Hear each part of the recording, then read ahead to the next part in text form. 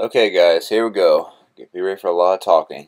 Alright, so generally online there's some really dumb conversations like this is the log arch you have to use, here's the blueprints, this is what you have to do, whatever, and it's generally descends into a retarded conversation because it takes nothing into account.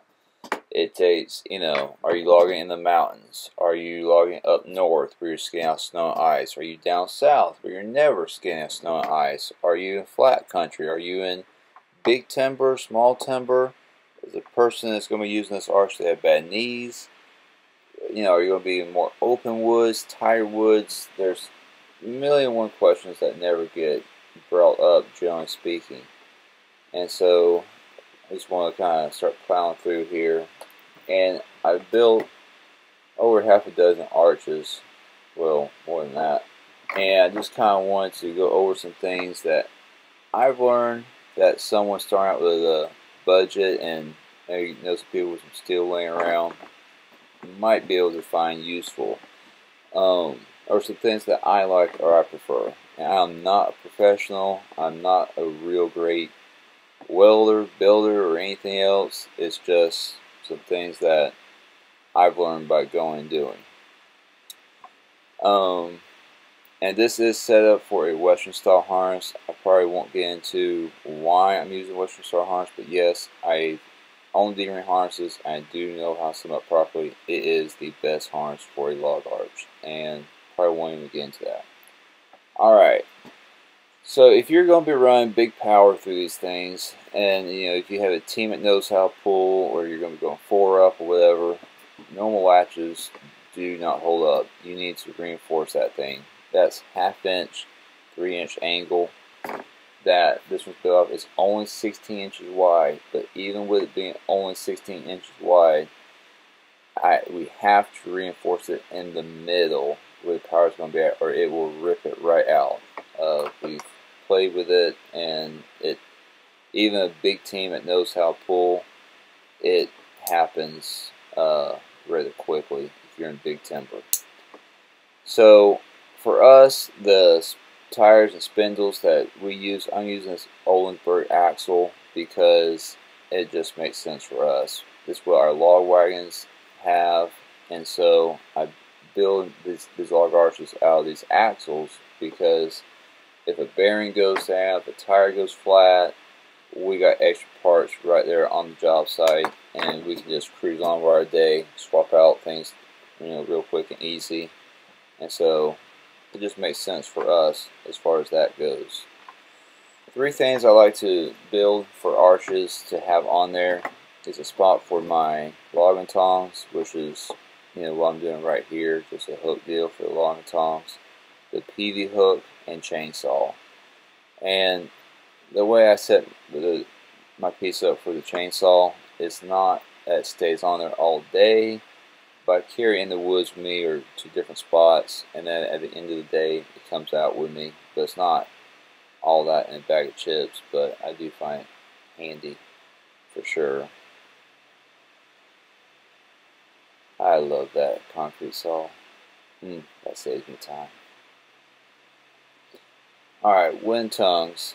So this log arch has been set up for a Western style harness, and so the weight of the wood tongue is great, but for the balance. But also, if something does go terribly wrong, I actually want that tongue to be able to break. I've actually never broken one of these tongues. I have broken wind tongues in the past, but if you're on the hillsides, things can get crazy. So I like the wind tongue for that. These kickers, these round kickers, are the way to go. It's works so much better than square kickers. Don't ask me why. I don't understand it. But those kickers being round work way better. And so yeah, little tidbit there.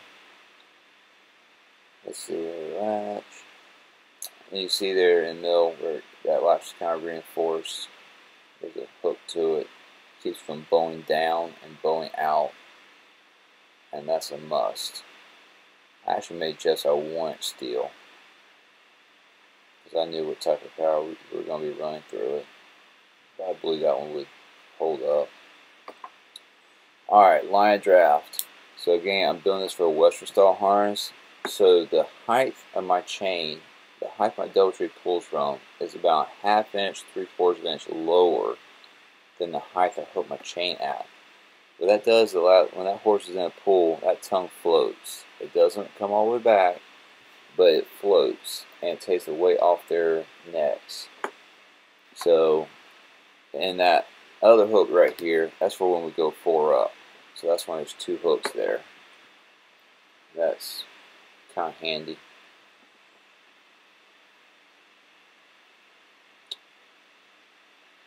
So next, I think we'll get into stave chains. I'll show you on Jeff's arch here. We use stave chains, and that again, it's made for the Western. This cart is made for a Western style harness, and so the stave chains take the the tongue swinging left and right and wearing your horse's necks out. It takes that out of the picture. And you have to pay attention to your driving, or you can let bad habits slip in there. But you need to be paying attention to your driving anyhow, so it's not a deal breaker for me. You see the stave chains, how it's set up on Jeff's.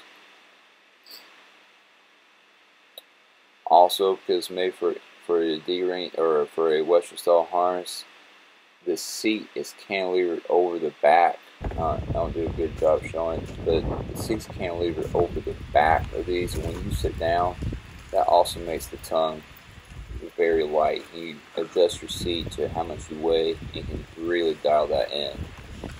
Also, when the log is hanging from the arch, if you get a log airborne, it's actually picking up ever so slightly on that tongue. So anyway, guys, I appreciate it, and that's just a few things that I've learned. And yeah, okay guys, something I forgot to mention, I like the latch to be in the middle, and I like it to be just a latch you can just pull, touch, and it's offset enough where you can get to it from the left or right if the cart does flip. It's out of the way of the seat.